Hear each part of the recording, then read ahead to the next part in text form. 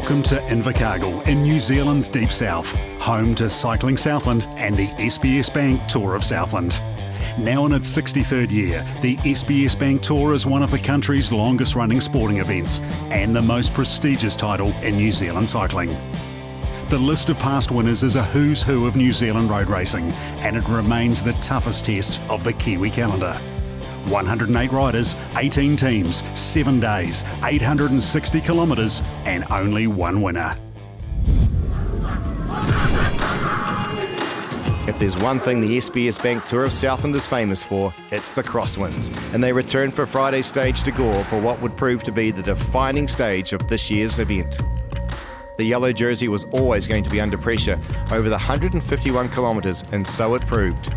An early break featuring Harcourt Sprint Ace leader Tom Sexton riding for Business South saw the young Southlander all but guaranteed the green jersey. But the major move of the day came from the placemakers through Winton as they timed their break to perfection and blew the tour apart.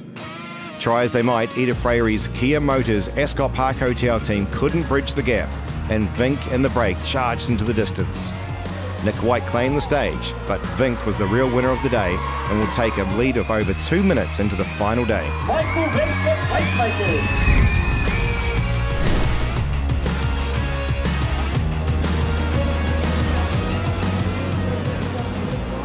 It was a pretty hard stage, to be fair. We really wanted to isolate Kia, which worked out perfect, and then we knew that placemakers were going to give it something, and if they could get across or not, that's a different story.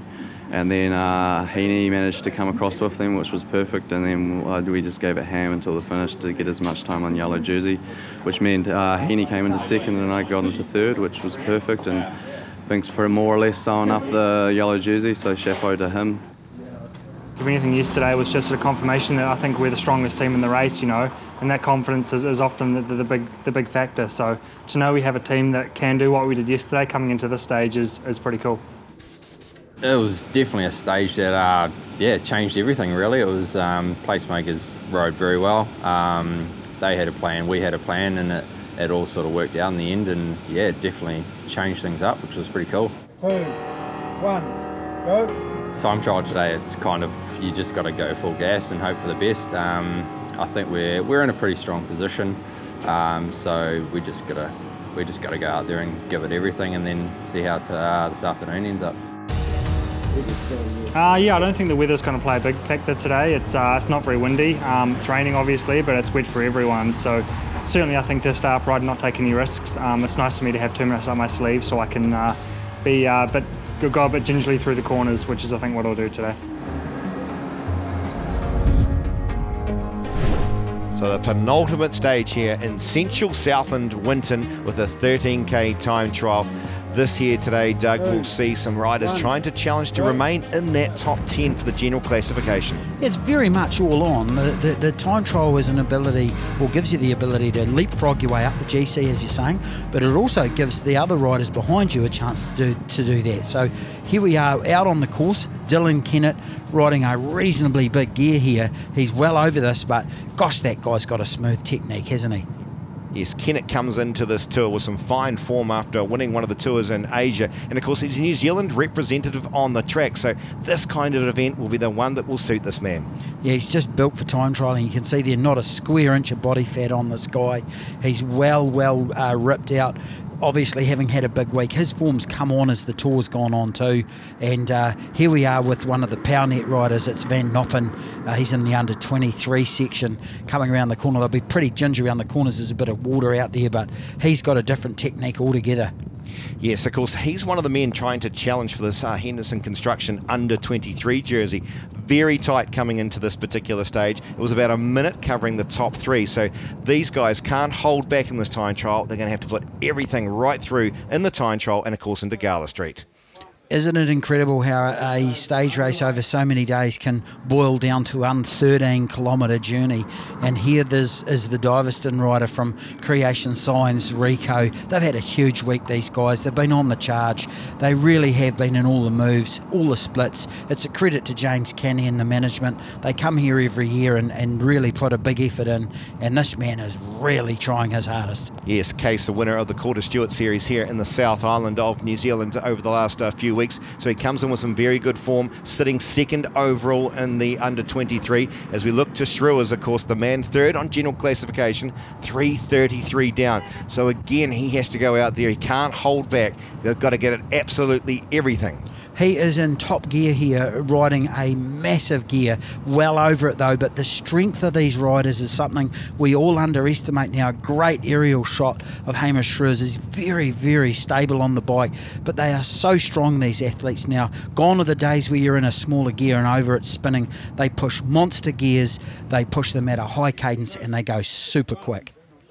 And here is young Thompson, of course, after a fantastic effort yesterday in Tagore, has moved himself right up to the top of the leaderboard in the under-23. So he knows the sort of challenges that he's got there. He'll be aware of some of the time splits out on the road, and he has to give it absolute death if he wants to hold on to that pink jersey. There's a theme emerging, Julian. These under-23 guys, these are the future of the New Zealand cycling scene.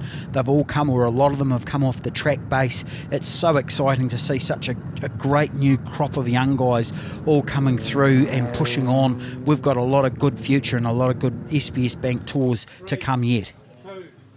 So it's Alex Heaney in the starting blocks, rolls off the ramp. Now, I've been very impressed with Alex. Of course, he's been here a number of years for the Tour, has always well performed. He's been in the yellow jersey before, as we've said earlier in this week, but he'll be a man here that'll put the power down throughout this 13K. It's a fairly short and sharp one, but we know you can lose a significant amount of time, Doug, in this time trial. Yeah, desperation really. They really, really do go quickly around here, and you can see the kind of gears these guys have been riding. They're rolling along in excess of 50 kilometres an hour in parts on this course, and they are really desperate not to obviously lose any places on GC, but in some respects this is really their last genuine individual chance to leapfrog up that ladder. And I've been talking to a number of the riders lower down in the general classification. They know they have to average a big speed if they want to make the time cut here, as we see the man who has won the stage numerous times, the man in the yellow jersey here today for placemakers, Michael Vink. He is powering his way through it. He knows he's got a decent gap overall in the general classification, but he'll still put out a good one here, and it'll be one of the men to look for in the overall for this time trial. So Vink rolls across the line, the clocks are stopped, and it is Michael Vink who continues to be in the yellow jersey by 2 minutes and 30 seconds from Alex Heaney after finishing third in the stage, while Schreuers continues to keep himself well placed in third overall. Yeah, there's a big battle going on for the under-23 jersey at the moment, so there's only a minute between, or less than a minute between Ruben and I going to the last stage, and the winner's getting up, so we'll definitely keep trying for the jersey. I haven't had to use much energy all week. Like I said, the boys have been great. I've just been out sitting and saving my berries where I can, and yeah, no, I'm excited to finish it off into Invercargill. Showing how strong we are still in the time trial today. We've probably got the freshest legs somehow still, so yeah, we're looking forward to it, and to be honest, it's been nice to do the double today, so we'll see how we go. Yeah, I mean, it's certainly not over until it's over. We've got to sort of just stay upright and stay safe, not take any risks, and yeah, I mean, it's all looking good so far, but certainly there was not one yet. Folks, would you put your hands together for the Bruce Ambassador Award winner, Travis Kane of Business South. So here we go with 7 days of racing under their belts, nearly 900 kilometres for these riders here. It's been a huge week in this SBS Bank Tour of Southland. A mixture of weather, but on the whole, Doug, it's been pretty good for them. Look, I think you'd have to rate this year's SBS Bank Tour as one of the epic ones. The amount of different leaders we've had, the combativeness of all of the riders and the willingness for them to race. Michael Vink's ride it has been one of the best ones, and we'll talk about this for a while yet, I'd say. So here we go as the first 3 riders decide to make their move of the day on this final stage. Everyone wants to win it. This is youth and experience, as we see Lachlan Robertson, the man on the front, one of the hub riders from down here in Southland, along with Hauser in the green jersey for Support Clean Sport from the United States of America. Yeah, this is, like you said, this is the last chance for a lot of these riders to stake a claim for stage victory, and believe it or not, there is simply no procession in the last stage of the SBS Bank Tour. It is game on right to that finish line in Gala Street. You can see this group is going to get caught. It's great to see these young guys having a crack in the last stage, but it has changed hands, the lead. I can't see it happening today. Michael Vink's lead and his team are just so strong, but hey, it's stage racing, Julian, anything can happen. Oh, absolutely, and there's still a few jerseys up for grabs. That under 23 continues to be a tight battle, as does the silver jersey in the stage. And the wind has picked up, and these riders have certainly taken note of it, particularly the Placemakers team. Once again, we see them towards the front with one of the Vet for Farm riders from Switzerland, Powernet, obviously up in the front there, and you can see them well stretched out, a fair indication that the speed is on. Yeah, as soon as the wind increases, the theme this week has been Placemakers to the front, Powernet to the front, Kia Motors, Ascot Park to the front. And a lot of that, Julian, is in simply around safety. It's a lot safer when you're in that front group and the guys rolling around all know each other and there's a bit of security in there. It is very hard as a rider further back in the GC to break into this front selection, and you can see them ride along here at a very, very high speed.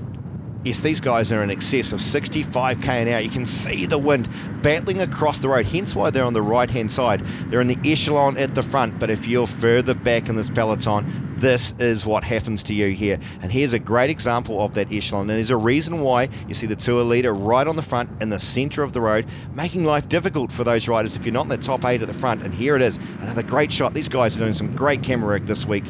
It has been great, and we often don't see the back of the group when the Placemakers squad are on the front, but it is just carnage further back. There's guys desperate to try and grab wheels, desperate to try and get some shelter, and you really, really have to be in that front group or in that top 15 to get anywhere near the kind of protection from this wind. And you see here one of the Creation Signs riders. It is just hell further back. Yes, you wouldn't pick that this is the final stage of a tour, because often it's just a procession to town. But today, as it always is in the SBS Bank Tour of Southland, these riders race it hard all the way to the line. We started with 95 starters out of Winton. We've got about 20 remaining in here, and the way the sort of speeds that are going on here, I would suggest we may lose a few more yet. Yeah, it was Josh Haggerty putting in a huge turn for his team leader there, Michael Vink. Josh has had a great race this year. There's the sprint ace at the back, Tom Sexton. He'll be eyeing up and hoping his sprint legs are going to help him in the finish. But the boys in the Placemakers team, we've talked about them all week, but what a sterling effort. They've come on, they're still caning them at the front of the race here right in the last stage, and that has been a superb team performance. Freyre there of Mexico, of course the man that was in the yellow jersey for a few days, and a superb climber, but unfortunately for him, losing it yesterday across to Gore. He's made the break here. He was 7th going into the time trial, or the result of the time trial, so now he's trying to move himself up even further because this field is absolutely disintegrated. There is huge gaps back to the rest of the field, and these sorts of speeds and this sort of wind and these conditions here, I don't see the bunches catching. Yeah, no, once that split's occurred, it's going to be all over, and you can really, really guarantee that there's going to be some more splits yet if these guys from Powernet and Placemakers keep doing what they're doing at the front, because the elastic band trying to get onto the back of that echelon and trying to get some shelter only lasts for so long, and when it pings, you're out. And we can see further back the likes of the under 23 leaders struggling to try and hold on to it. Here is the man in the yellow. He is not holding back. He is in the tour leaders jersey for a particular reason. He is the strongest, the fastest, on the front, driving it for his team. I would suggest Dylan Kennett, sitting further back in about 4th or 5th wheel, is the man they're riding for here today.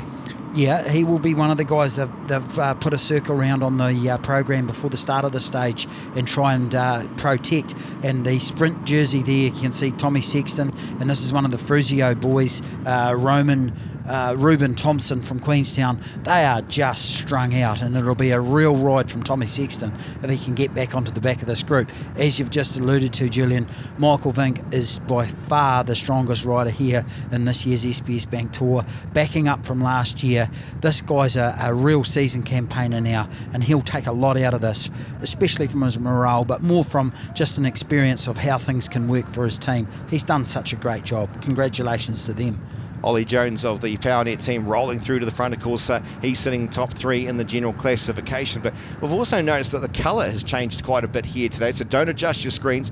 That is actually a direct result of the fires over in Australia here today.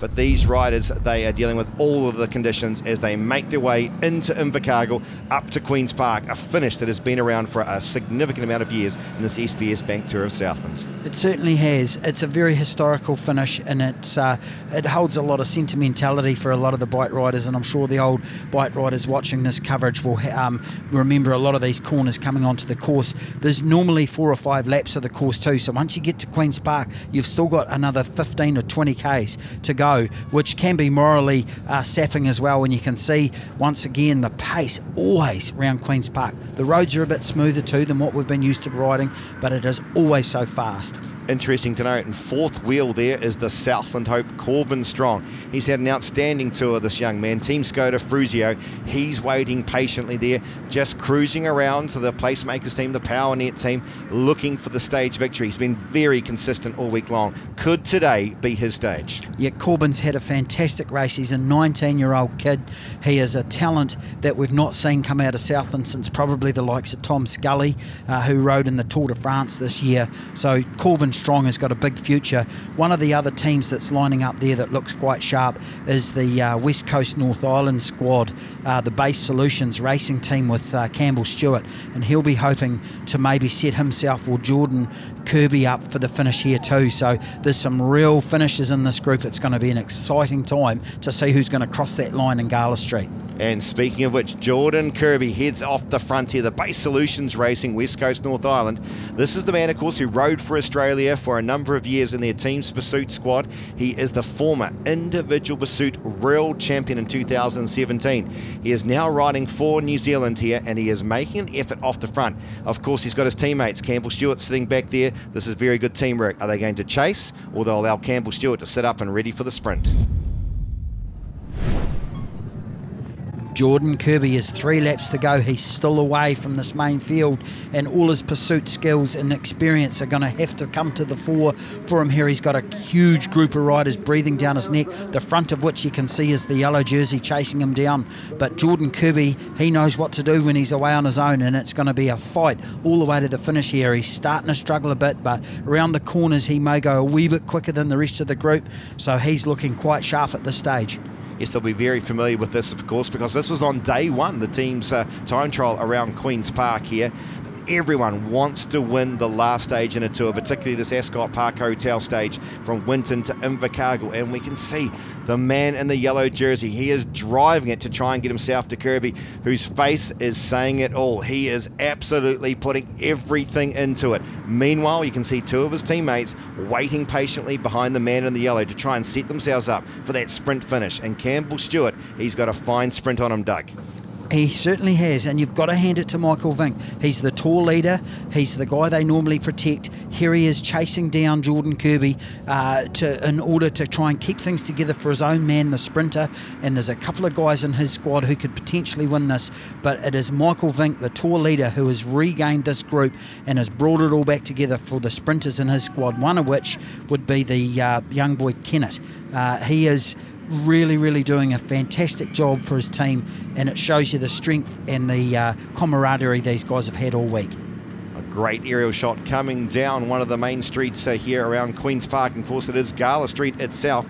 And I just noticed there in that peloton is Glenn Hayden, number 83 for the Couplands Bakeries team, one of the new teams on the block. Now, Glenn, of course, he's been battling out with Paul Odlin when it's come to the Stonewood Home silver jersey. And there's no sign of the silver jersey here. Hayden had an outstanding time trial this morning. There he goes in the middle of the group there, number 83, second in the time trial. This could be enough for him to move himself into that silver jersey.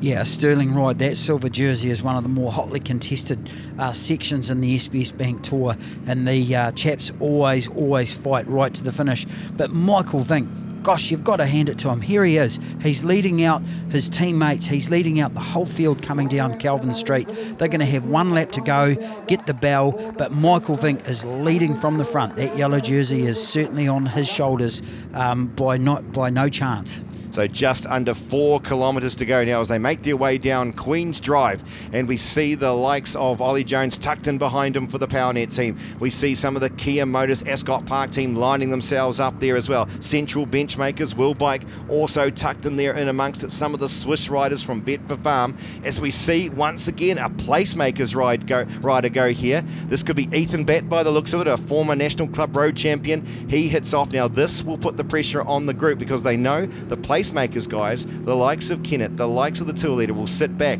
They don't have to chase, obviously, it's their teammate. They're quite happy as long as there's somebody in the blue and yellow colours there of placemakers to win the stage. They've been by far the best drilled team here this year in the SBS Bank Tour, right through to this last stage. What a move. Tour leader on the front of the group. Ethan Batt attacks, sets up the rest of the team. Here's the Kia Motors guys. They're having to do the chase. There's going to be some serious hurt going on. Ethan Batt has strung this field out single-handed. Man, this guy is a powerhouse. They're putting all the pressure down Calvin Street here, the second to last street of this stage, the last stage of the 63rd edition of the SBS Bank Tour of Southland, and it is Kia Motors Ascot Park team as the placemaker riders. He pulls on up and allows now the main bunch to get set up, and it is the tour leader that's going to bring them into the corner. Yeah, Michael Vink is having a look under his shoulder just to see who is exactly on his wheel. He'll be hoping in there that Dylan Kennett is not too far back. I could see there Corbin Strong also. Here is Dylan Kennett starting to wind up for the finish with Corbin Strong on his wheel. Dylan Kennett leads them through with 300 metres to go, and it's the man from Southland, Corbin Strong. Campbell Stewart on the outside, but Dylan Kennett raises his arm in victory. 2 stages in a row on the final day of this SBS Bank Tour of Southland. But there's the man in the yellow for placemakers. 2 years running takes out this SBS Bank Tour of Southland. Michael Vink puts his name in the history books. Michael Vink is one of the few riders to add his name to the history books to have multiple tour wins, winning in 2018 and defending the title here in 2019 by 2:38 over Heaney and Schreurs. Southlander Tom Sexton secures the Harcourt Sprint Ace with a massive 70 points over Ollie Jones. PowerNet's Ollie Jones secures the Jesco Hydraulics Keeler Mountains with 38 points over Fuller and Freyre. The Dutch rider Van Noppen has managed to secure the Henderson Construction Under-23 victory in the final stage of the tour, while Glenn Hayden puts himself at the top of the leaderboard in the Stonewood Homes silver jersey over Paul Odlin and Calder. Southland's Tom Sexton, with his efforts off the front today, secures the most combative rider of the day. PowerNet, with an outstanding performance throughout the entire tour, secures the Wednesday Cycles team classification by a massive 15 minutes and 30 seconds over Kia Motors Ascot Park Hotel.